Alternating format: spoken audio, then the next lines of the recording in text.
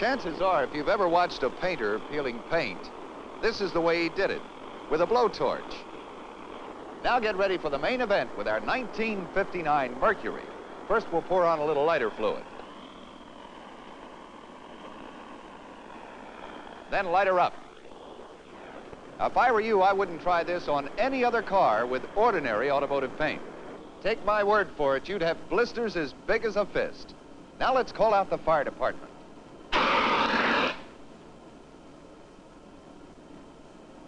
See what happened? Nothing. The finish shines like a new silver dollar because this is Mercury's brand new super enamel. We tried to set fire to it just to show you how tough it really is. Over here, let's see some of the things that happen to your car in normal driving. First, it gets spattered with gasoline, road tar, and oil. Second, it's going to get hit by salt spray, rain, sleet, snow, then washed by heavy detergents and soaps. And finally, the paint will get hit by gravel, sand, and rocks.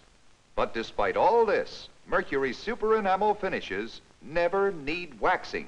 I repeat, Mercury finishes never need waxing. This is the car that really shines in '59 and will keep on shining in 1969.